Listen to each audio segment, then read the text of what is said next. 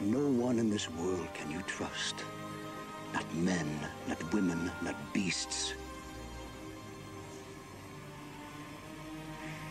This you can trust. Hello and welcome to another episode of Binding Roll Reacts. Well, this is actually just episode number 2 because it's the second trailer for Dungeons and Dragons Honor Amongst Thieves came out like 3 weeks ago, so we're a little behind the times, guys, but we thought we'd do a quick reaction video. I've heard there's a little more new snippets of video in this trailer. Some of it's from the previous trailer. But we'll see what we think. I'm just going to jump right into it. We're going to watch it all the way through, and then we'll have a little discussion. Feel free to comment, guys, during the video, too. So if you think something's awesome, tell us. And here we go. Oh, I got a good feeling about this. Dungeons and Dragons is that classic hero's journey about a ragtag group of misfits where we have to fight dragons and evil wizards in order to save the world. Well, how do we pull that off? Figure it out over a drink? Probably best. It's about finding your own hero within. And each character has their own version of that journey. I don't mind that. Oh, we got him now! What is it exactly that you bring to this? I'm a planner. I make plans. I will not be complicit in the illicit use of ill-gotten booty. Can someone else ride next to this guy? I think there's a wicked sense of humor through this, and that allows us to have as much fun with this as we can. I love how the paladin's like the like Boy Scout. We can't do anything wrong. The nuances that each individual actor brings is what makes this film so great. This I give you now, trusting that you will protect it with your very life.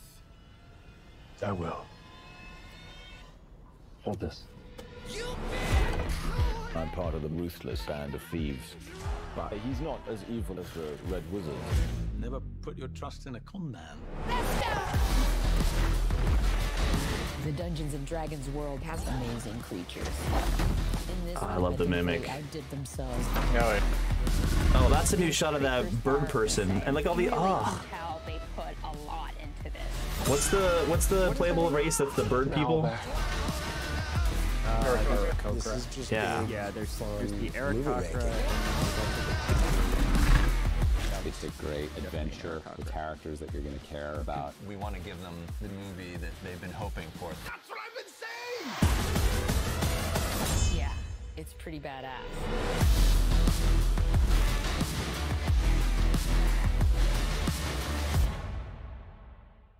So I just want to go to that couple of shots. All right, here we go. Right here. So there's a Karakaku. Aarakocra. I can't remember all these words. Looks pretty freaking cool. And then the next shot is, I'm guessing, a half-orc? Or maybe a hobgoblin? Half-orc. Yeah, maybe a half-orc. And then right after that is lizard or snake people. Snake people. Yeah, You want to? Oh, Lamia? Yes. There you go. The Owanti. The Owanti. Yeah. Yeah. I think those are the something for everybody. Yep. Thank you, Load, with all your encyclopedic knowledge.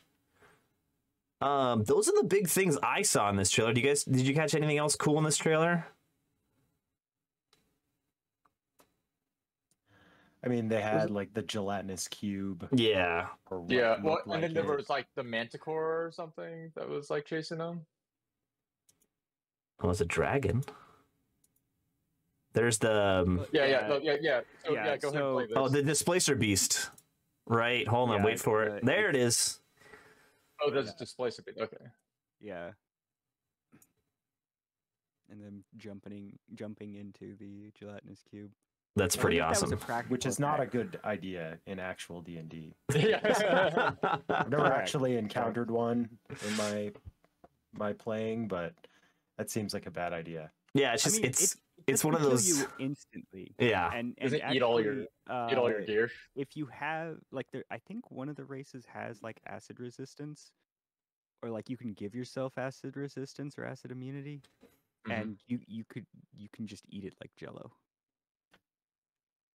Delicious. Tasty. Now I'm into it. Tasty. Like the mimic, right? I mean, the that's mimic such a is. I quintessential- love. They're really hitting all the D&D creature buttons, the like iconic creatures from D&D. The gelatinous cube, displacer beast, the mimic. I mean, the big question is if they're going to have a beholder. Is that going to be... I have to imagine they're going to be a beholder in here somewhere. I mean, classic, Xanathar is like, why wouldn't he be in this? Right, it's such a good character. My question is are they going to have a Trask? That has for their maybe sake. too big of an impact on the plot, right? The plot's in just Not revolves around the Trask, right? Not necessarily. No.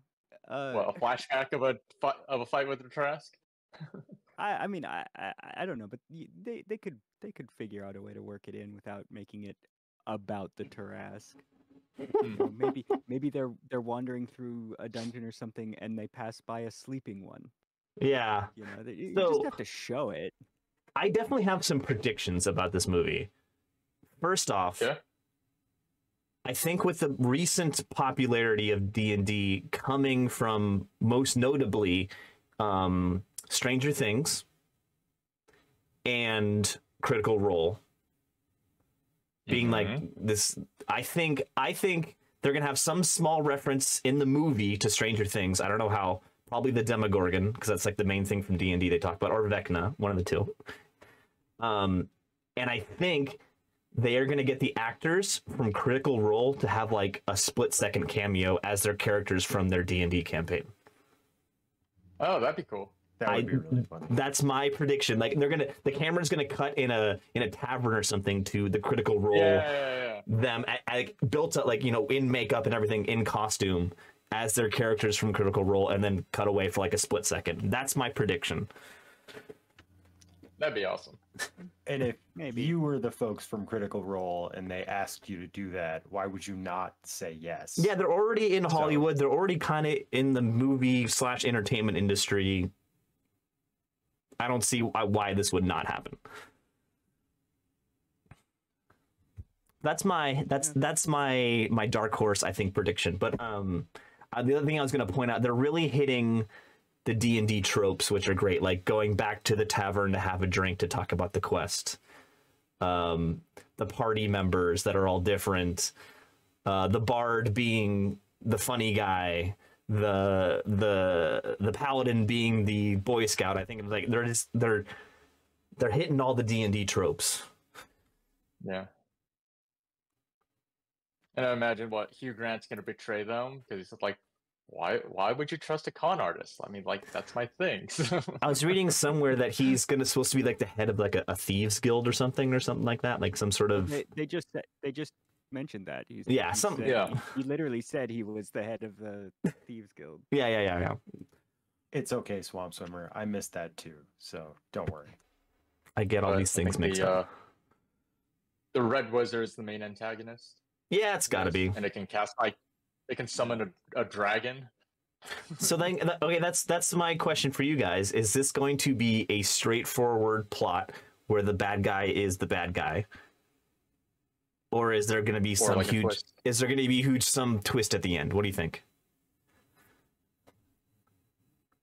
I mean, there's going to be a twist at the end, but I don't think it's going to be something to the effect of like who you thought was the bad guy was actually the good guy the whole time. Yeah. I think there's still going to be a bad guy, but they might just not be the BBEG. Not like a snake twist. Or it's like an M. Night Shyamalan movie where it turns out they were playing around a table the whole time.